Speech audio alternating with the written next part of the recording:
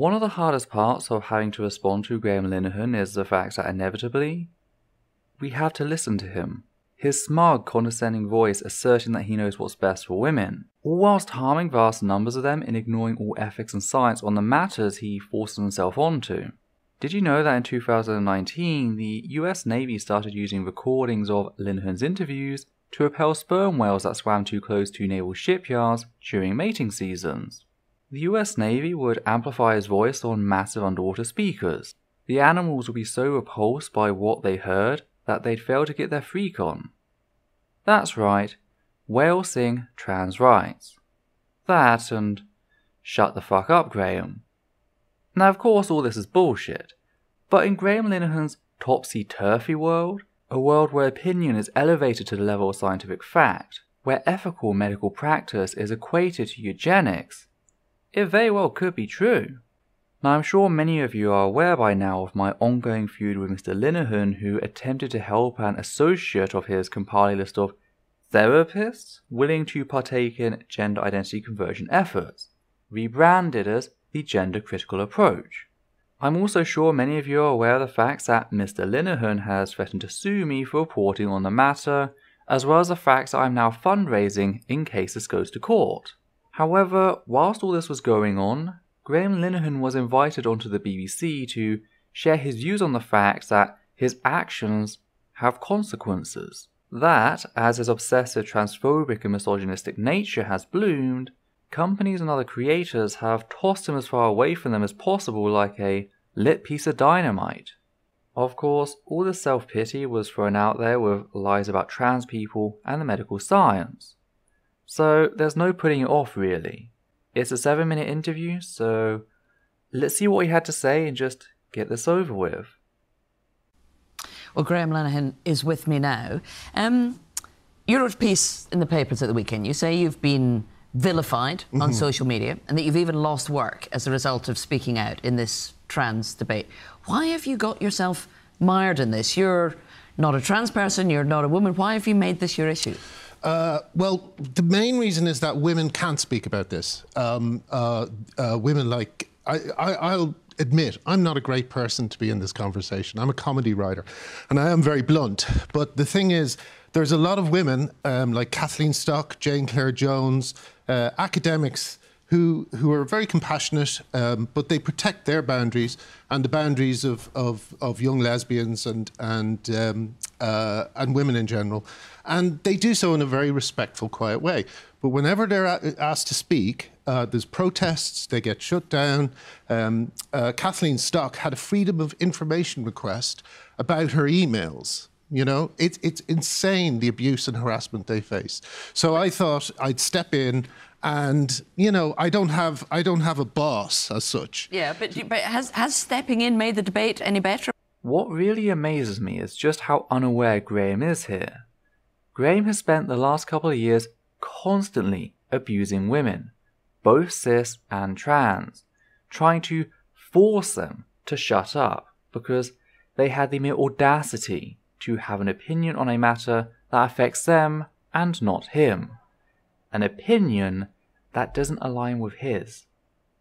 Most notably, perhaps, is the case of Linda Riley, an internationally renowned lesbian who is the publisher for Diva magazine, Europe's leading magazine for lesbians and bisexual women.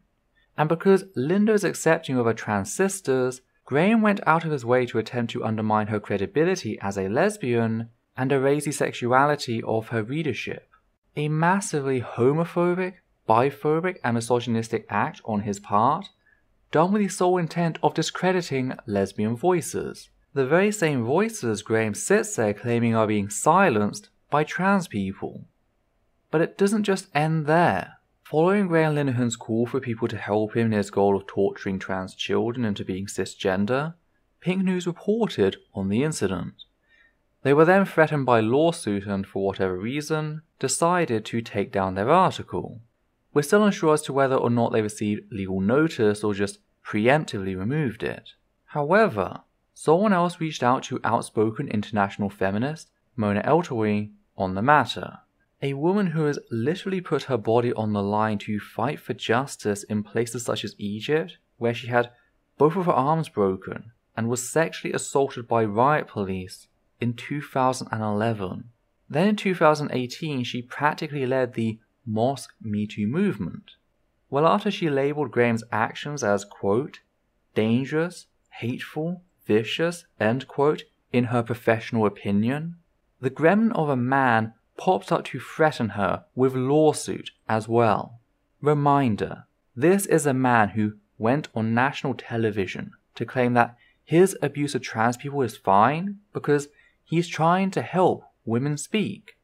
Have you maybe tried not threatening to sue them, Graham? Hell, even in my case, much the same is happening. Yes, I'm the presenter for Essence of Thought, but Adita is both my editor and legal advisor. She is the other half of the channel, and she signed off on my video as a cis woman / human rights lawyer. So when Graham threatens to sue the channel over the video, it's not just me he's threatening, but Adita. And she might have to leave her job at the current human rights organization she works at to fight this if it actually goes to court. An organization that tackles sexual harassment, child marriage, and Indian witch burnings, all whilst Graham puts out the pretense of helping women speak. On top of this, a recent hangout by both Christy Winters and Kevin Logan, which covered Linehan, was flagged down. Both Christy and Kevin, by the way, played a large part in sticking up to Gamergate. Christy Winters in particular becoming target for many of the large bigots such as Carla Swindon, also known as Sargon of Akkad. And just like the fans of a man who makes rape threats towards female MPs, Graham's fans flagged said video for daring to criticize him. Now, did Graham come out and apologize? Did he tell his fans that stifling the free speech of women, specifically feminist academics, wasn't cool? Of course he didn't. Graham's actions seem to tell us rather strongly that he doesn't actually care about cis women regardless of past actions, that they're really just a resource for him to exploit, as is the way of patriarchy. He only accepts women speaking out if those women lockstep with what he says. Otherwise, he'll go so far as threatening them with lawsuit. However, his lies go beyond that in the way that he presents the few transphobic voices out there as being respectable. Well, for a start, that is impossible by definition. You cannot respect someone whilst simultaneously erasing their existence, which is what both they and he do on a regular basis. But even ignoring that, it's just flat out false. For example, Venice Allen, or as she refers to herself online, Dr. Radfem, no actual degree, stalked and harassed an elected member of the Labour Party, Lily Madigan, a 17-year-old girl. Allen was in her mid-30s at the time. Allen would take photographs of Lily from across the room and then post them to social media where the abuse and threats would build until Lily was eventually sent the post and saw the abuse herself. Venice Allen was expelled from the Labour Party for her stalking in 2017. Then we have Linda Bellos, a public speaker for these groups who openly advocate for physical violence against trans people. Not in self-defense, not in the moment, but very explicitly on the grounds of what they were doing on a political level, i.e. securing their civil and human rights, something that also happened in 2017. And of course, there was the very thing that set this all off. The person Graham Linehan was seeking to help compile a list of therapists willing to partake in gender identity conversion efforts was Stella O'Malley, a cis woman and full-time quack who seeks to torture trans children into denying their gender, something which is illegal in the UK, but sadly not in Ireland. That is not respectable. That is vile to the highest degree. But as noted at the start, Linehan doesn't care for reality. He doesn't care for the demonstrable truth. Whilst a few women that support him harass and stalk trans people, openly call for violence against us, or even seek to torture trans children, Graham turns to the people protesting these acts and claims that said protest stifle freedom of speech. When no, those protests are freedom of speech and political action. But Graham can't deal with that, so he takes a page from the fascist playbook and makes the same tired argument about how bigots have to not only be platformed, but any challenge to what they say is totalitarianship, ignoring the glaring hypocrisy. Then again, I guess that position is mandatory if you want to rightfully daily fail, what can be best described as a fascist rag. As for Kathleen Stock and the Freedom of Information request, welcome to university. Staff are told very clearly that they are subject to such requests and therefore they should be careful of what they say. The emails they send via the institutional email are not private but public information and are therefore subject to the same Freedom of Information laws. Laws Kathleen Stock is also more than happy to publicly support if she feels like it's beneficial to her. Now, to be fair, the second one of these tweets was put out on February the 12th, a couple of days after Graham's interview, but the other one is from 2018. If said requests are an act of silencing, then Kathleen Stock is equally guilty of supporting such efforts, something Graham has failed to acknowledge, just as with every other inconvenient fact displayed so far. And all this dishonesty has taken place in the first minute of a 7-minute interview, none of which is actually challenged or corrected. Though to Sarah Smith's credit, she did raise an important question. But has stepping in made the debate any better? I mean, a lot of people say that the language you've used, some of the dismissive terms that you've bandied about have actually increased the toxicity of this debate. Can you give me an example? Yes, you can. Yeah, I'll give you several if you want. So, what about comparing people in the trans debate to speaking out against Nazis? I mean, that's pretty extreme. Well, there's a couple of parallels. One is that at the moment, children are basically being experimented on with puberty blockers. For instance... come on, you're not seriously trying to say that children going to the doctor and saying that they're worried about their gender is akin to children being experimented on in Nazi concentration camps? I'm afraid I am, because Lupron, which is a drug that's supposed to be meant for end-stage cancer prostate cancer treatment, is being given to young girls. It has never been tested on girls. It has never been tested on women. That's happening to young women at the moment. Lupron is just a generic hormone blocker used in a wide range of medical treatments. Yes, the treatment of hormone-sensitive cancers is among them, but so are things such as precocious puberty, also known as early onset puberty. Lupron and various other puberty-blocking medications have been used for the past 3 decades to stall puberty in both boys and girls with no significant drawback observed. So to claim that they're untested and that children are being experimented on amounts to little more than a disgraceful lie that stands in stark opposition to the medical reality. Now, of course, there can be complications, not simply because they're medications, but because when the hormonal balance of the body shifts, there is always the potential for complications. That's whether said changes are natural or artificial. The ethical question is, do the benefits of the medical treatment outweigh any potential risks? Now, at what age are these medications used? Well, the cutoff point for precocious puberty in assigned girls is 8 years, and for assigned boys, 9 years. So it's given to them in the years before those cutoff points, sometimes as early as 1 year of age, though those cases are extraordinarily rare. Trans teens, meanwhile, might receive puberty blockers after seeing a trained therapist as they enter TANF stages 2 to 3, so from 9 to 12 years of age when they start the medication. They'll then stay on puberty blockers for 2 to 4 years as they go through a series of medical checks and examinations before they're ever considered for hormone replacement therapy, averaging at around 16 years of age, which, by the way, is the age of full medical consent in the Republic of Ireland under the Non-Fatal Offences Against the Person Act of 1997. That is, they can give full medical consent with 0 parental input, but I don't hear Graham taking issue with that.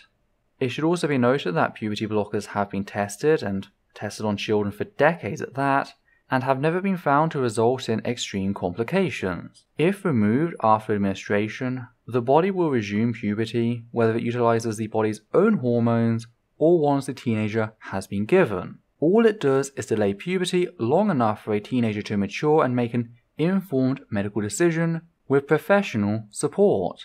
sparing them the pain of going through an unnecessary puberty. Now yes, these medications are also used in the treatment of cancer. Why? Well, certain cancers respond particularly aggressively to the body's own hormones, so by blocking said hormones using medications, you can reduce the cancer's impact on the patient. So why is Graham throwing this out there? Well, what do you think of when you hear the phrase cancer treatment? You think of chemotherapy, a particularly brutal form of medication that amounts to poisoning the body in hopes that the cancer dies before the patient. Many of us know the long list of side effects that come with said treatment, and Graham is trying to place Lupron in the same category. The truth is, chemotherapy is used in conjunction with other therapies when other less aggressive methods, such as hormone therapy including the aforementioned Lupron, have failed to work on their own. But as Sarah's about to go on to note, Graham's not a doctor and neither are most people watching. They hear cancer treatment, they hear untested, they hear experimented on, followed by no pushback on those specific claims from Sarah. So regardless of how badly Graham does for the rest of the interview, those specific claims go unchallenged in the minds of most people listening, which, in their eyes, vindicates it as truth, when it's not. As for the Nazi comment, I'll come back to this later since it continues to be raised throughout the interview, and I'd rather wait to deal with it in the full context of everything Graham says on the matter. Look, there's a couple of issues here. One of them is that these are doctors who are doing this and you don't have any medical training to know about this. But the other is that they are doing it by choice. It is deeply offensive to compare this to Nazi concentration camps. Oh, no, don't get me wrong. I'm not comparing it to Nazi concentration camps. That's and also... Well, that's basically what you said, was that experimenting on children is what the Nazis did and what doctors are doing today. Well, essentially, if you look at the Tavistock, 35 psychologists have quit the Tavistock in 3 years. Does that sound... That's one of the centres which deals specifically with people who think that they want to change their gender. Yes, that's 35 over 3 years. Do you think that sounds like a healthy environment for children? I've no idea what the reason why people might be leaving are, but I know children being able to come forward and talk about issues that they feel, it's entirely up to them whether or not they want to do that. Nobody's forcing anybody into I'm sorry. here. You don't tell children that they were born in the wrong body because they're children and they will believe you. That's the... I've seen kids... there are reports from the Tavistock that children as young as 4 were brought in. These are children... You know, children are still believing in Santa when they're 10. You know, it's ridiculous, it's absurd, and it's... Here's another one of those times where Sarah failed to correct Graham, this time on some basic information, namely the facts that the Tavistock and Portman NHS Foundation Trust being discussed employs over 500 people and trains 2,000 students a year. So 35 isn't even a tenth of its total employees, and reminder, these people left over a 3-year period for a variety of reasons. Now it's true, a couple of them resigned because they rejected the scientific consensus on trans people, most notably Marcus Evans, one of the former governors. But to take that and assert rather plainly, as Graham is doing, that the other 34 people who resigned for various reasons such as retirement, other job offers, or hell, being constantly attacked in the media by medically illiterate transphobes such as Graham, all resigned in protest, is entirely baseless. The NHS, as with any practice, has employee turnover. People leave, people retire. It's not a case that they all walked out together in protest of how Tavistock was run.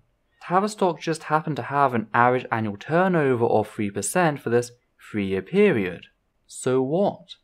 The NHS as an institution has an average annual turnover of 11.9% for nurses, 3 times higher than Tavistock. But does Graham start running around fabricating conspiracy theories about the NHS in general? No. Fact is, I've seen what Graham is doing here before, most notably when people attempt to argue against same-gender marriage and adoption. You see, when the medical establishment began to review their assumptions about same-gender attraction and realized that they had no basis to treat it like a disease, they were left with a choice. Either update their policy or ignore the science and violate medical ethics. and largely the major establishments decided to go with the evidence. However, not everyone was on board, and a large number of people left said organizations and even created some of their own. Organizations such as the American College of Pediatricians, which was created to sound like the legitimate American Academy of Pediatrics. And people have used the same argument Graham is using here to argue against the legalization of same-gender marriage and adoption. And just like then, it is equally as baseless. Even if the entire Tavistock team had resigned, that would not mean a thing. Science and medical ethics is not a popularity contest. Scientists have biases. Doctors have prejudices. What matters is a science which, at the moment, is entirely one-sided. Now, Sarah goes on to question Graham's assertions that children are being taught they're the opposite gender, demanding evidence behind said claims. And watch how Graham responds the moment he is asked to provide substance to back up what he says. And what surprises me... Why do you think... what evidence do you have that young children are being told they are born into the wrong body? Just because we're having a debate about self-identification doesn't mean that young children who still believe in Santa are being told that they have to change their gender. That's ridiculous exaggeration. No, that's not... Well, one of the other things that Tavistock whistleblowers reported... The moment Graham's expected to defend his assertion, he completely changes the topic. Why? Well, because not only does he lack any evidence to support his tinfoil conspiracy, but the evidence we do have completely eviscerates his lies. I am of course referring to the desistance rates of children referred to gender identity clinics, namely how as many as 84.2% of children and young teens referred to gender identity clinics, clinics which take the gender affirmative approach, seek no further support from said clinics. Now, people like Graham know about this since they like to assert that the 84.2% of cases consists of parents doing nothing that a child with gender dysphoria will settle. However, this is a misrepresentation of the actual study, namely the way it qualifies gender dysphoria. It doesn't do so on grounds of a clinical diagnosis of the condition, but simply the act of being referred to such a clinic by an untrained adult such as a parent or a school counsellor, someone who does not understand the difference between gender expression and gender identity. Because the DSM and all surrounding literature on the matter is very clear. A child simply not adhering to gendered roles such as a girl being a tomboy does not make them trans. So these clinics work along with children to explore who they are in an entirely child-led therapy to see whether they're just gender non-conforming or whether they are indeed transgender. The follow-up study to the one that gave us the 84.2% stat found clear differences between those who persisted and those who desisted after receiving support at the gender identity clinics. But the fact is, contrary to what Graham asserts, the vast majority of children referred to clinics like Tavistock receive no further support because they're not transgender. The lie that doctors are out there telling young children that they are is no different than, say, the lie that same-gender inclusive sex and relationship education is showing young children hardcore gay pornography. It's entirely baseless, yet is thrown out there to try and induce a moral panic, something that's incredibly easy due to the ages involved. Fact is, children, both cis and trans, start to develop an understanding of who they are, including both their gender and sexuality at a very young age. Now, it may take some longer to discover the full nature of their existence, especially in a world where LGBT+ terminology is seen as inappropriate for small children in a cis-normative and heteronormative world. Cisgender people get gender, transgender people get gender identity, straight people get love, gay and bisexual people get sexuality. The truth is, these things are age-appropriate and children should be given both the resources and the environment to fully explore who they are in confidence and safety. As for why Graham is attempting to change the topic, this is a gish gallop, a debate strategy in which you throw out as many assertions as possible in a short period of time, giving no care to the accuracy or strength of said arguments in hopes to overwhelm the opposition by sheer volume. Because whatever is responded to, there will always be something that was missed, giving the missed items a pass. the other things that Tavistock whistleblowers reported was that homophobic parents were bringing in their gender non-conforming kids and telling them to fix them. You know, there was a dark joke that went around the Tavistock where they said that in a couple of years there'll be no gay people left. You know, now that's why I compare it to eugenics programs and things like that. It is extremely serious. No, it's a fucking lie. That did not happen. That does not happen. What does happen in a society where gay people are far more accepted than trans people is trans people are very often told, well, can't you just be gay? Why? Well, because shits like Graham equate sexuality with gender, when they're not dependent on one another. Gay trans people exist. People who, if they kept their gender hidden, would appear to be outwardly cisgender and heterosexual.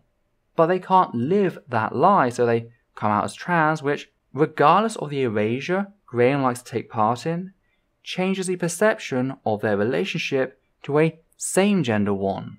Now, what do I mean by erasure? Well, it goes back to Linda Riley and the Diva magazine readership, namely how many lesbians accept trans women as women and are therefore perfectly happy to date them. On top of this, many trans women are also lesbians. Now, Graham comes along and asserts that the existence of such lesbians, both cis and transgender, erases lesbianship, somehow, declaring that trans women are actually men and cannot be lesbians, and that every lesbian open to dating trans women is also a fake lesbian.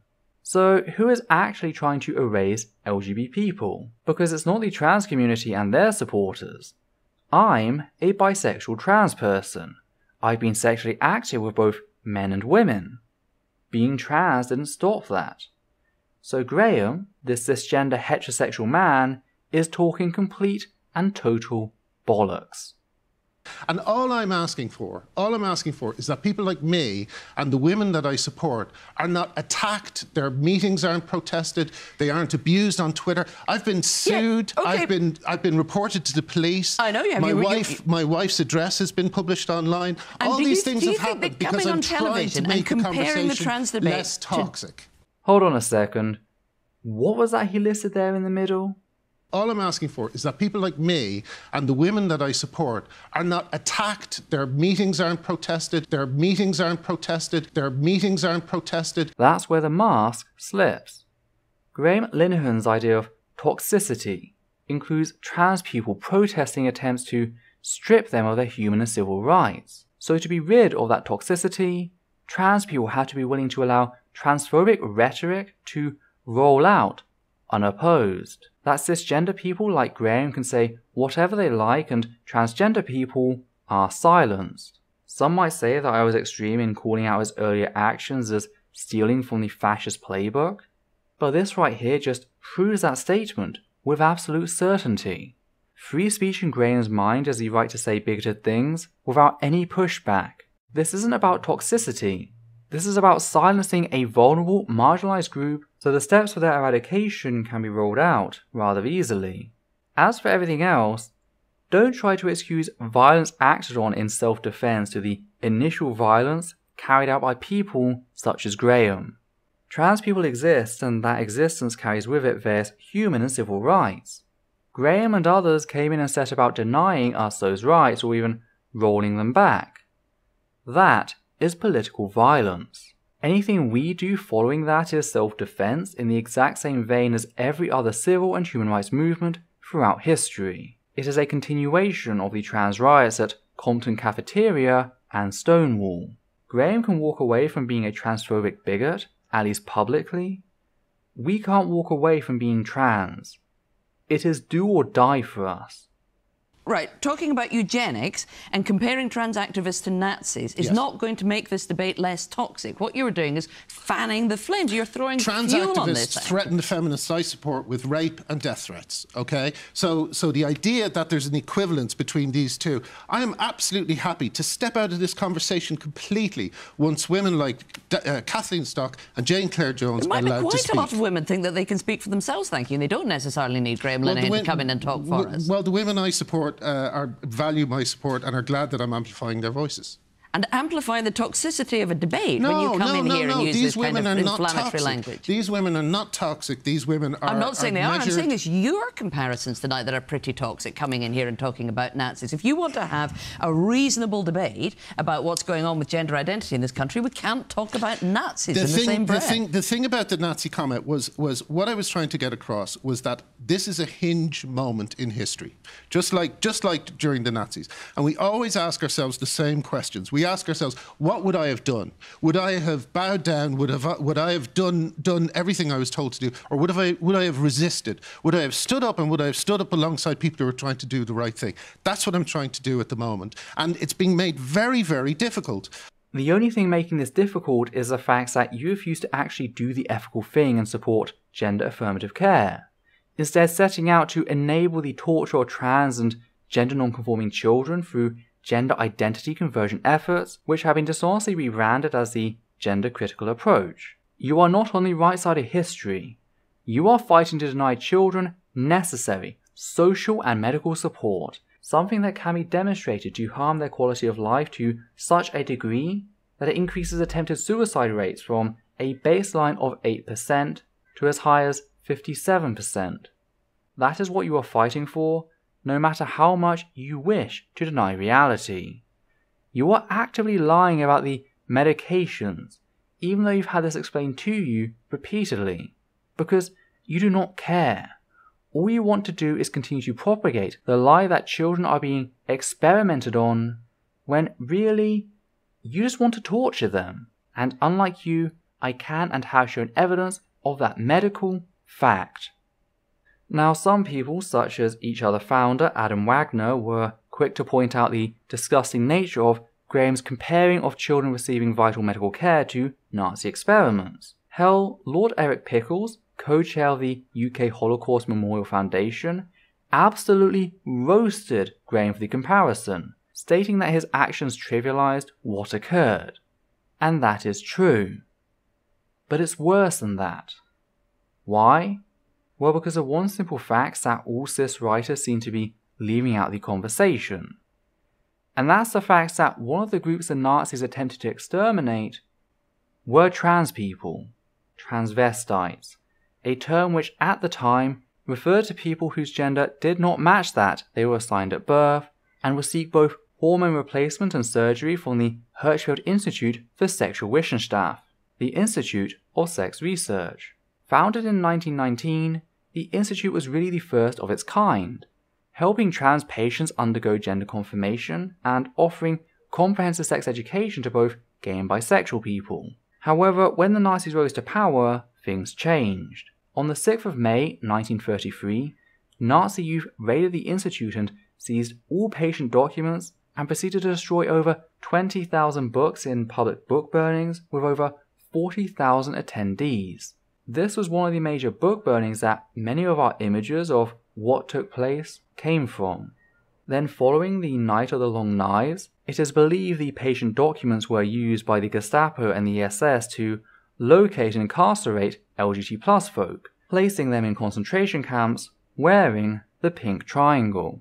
Sadly, the horror didn't end there. Whilst every other targeted demographic was released after the war, the pink triangles were usually sentenced to further imprisonment or other punishments by their reigning governments. So what Graham is doing here isn't simply trivializing the Holocaust, he is in fact continuing the work of Nazis in his public campaigning for the torture of trans children in hopes to turn them cisgender. What he has said throughout this interview is nothing but demonstrable projection. The fact that the medications are tested and safe, the fact that it's consensual, the fact that gay and bisexual trans people exist, all of this proves definitively that his narrative about how gay and lesbian children are being experimented on as part of some eugenics project is without merit. The complete opposite to our ability to show his support for the torture and extermination of trans people. And that's all I have to say on that. Look, 2 years ago, we wrote to Stonewall, way before I compared trans rights activists to Nazis, and we said, could we please bring down the toxicity of this conversation? Could we please just look at some of these issues, some of these points where women's rights conflict with trans rights, and just talk about it. And within the day, Stonewall said no. They said absolutely not. So they said to us today, we invited them to come on the programme, and instead they gave us a statement saying trans people in Britain face huge levels of abuse in all areas of their life. They quote statistics showing that hate crimes against trans people have increased 37% in the last year, and say they're proud of their work towards trans equality. Yes, but the reason hate crimes have increased is because everything is now transphobic, including saying statements like, men aren't women. These are considered transphobic statements. So the reason that these hate crime figures are going up is because the bar has been set so low for what is and isn't transphobic. There has to be a conversation about this. It is absolutely crucial. Children... Okay. Well, that's all the time we have for this conversation tonight. I'm fairly confident it will continue on social media. I'm sure it will. Graham Linehan, thank you. And his evidence of that assertion is... oh wait, nothing. In fact, between 2018 and 2019, during the period in which we saw a 37% increase in total anti-trans hate crimes, the portion of said anti-trans crimes that were public order offences actually decreased from 43% down to 39%, whilst other notifiable offences remained the same at 5%. Public order offences typically refers to acts that make others feel afraid, and those along with other notifiable offences are really the only things that could arguably be stretched in the manner Graham is asserting. The other categories, meanwhile, were violence with and without injury, stalking and harassment, criminal damage, and arson. And it's the stalking and harassment that has increased dramatically, yet still not enough to account for the 37% total increase, I must add. Now why is this? Well, because transphobic bigots such as the people Graham Linehan supports routinely partake in such activities, because this has never been about respectable debate. Just look at the examples I discussed earlier. The case of Venice Allen stalking a teenage trans woman and posting photos of her online so that she'd see the abuse. Or of Linda Bellos advocating for violence against trans people solely for the fact that we seek to secure our civil and human rights. Or hell, check out this really rough video from the founding meeting of Women's Place UK in which transphobic mouthpiece Julia Long shows images of trans women, dead naming and misgendering them for no reason other than to belittle them. Heavy content warning on that one if you do. Just like the Nazi eugenics thing, his point here is nothing more than projection. And sadly, it's mostly gone unchallenged. Yeah, Sarah asked a few good questions and got a couple of great one-liners in, but the validity of the majority of Graham's claims went untested, mostly because there were so many bold-faced lies. So he still gained from the interview, and all I can do is try to get the truth out on the matters touched upon. Now, if you appreciate what myself and Adita do here on the channel in fighting back against said bigotry, do know you can support us via Patreon. Your support gives us the funds to keep going on and keep putting out videos involving this level of research. You can also check out our other videos to see more of what we have to offer. So with that said, we'd just like to thank our Patreon sponsors, giving a special thanks to the following people: Gerrit Van Voorst, Hannah Banghart, Matthew Kovac, Soraya and Katie, Mut Gay, Wellington Marcus, Atlas 5, and Sosh Daniels. And for myself and Adita, take care now.